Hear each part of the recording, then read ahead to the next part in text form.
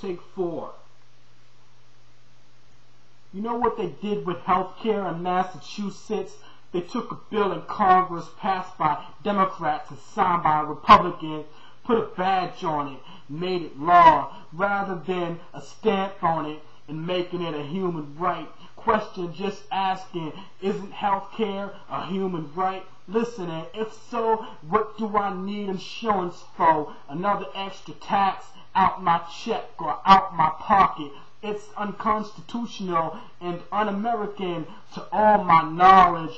But wait, slavery, that's all American. Don't mean it's right though to my knowledge.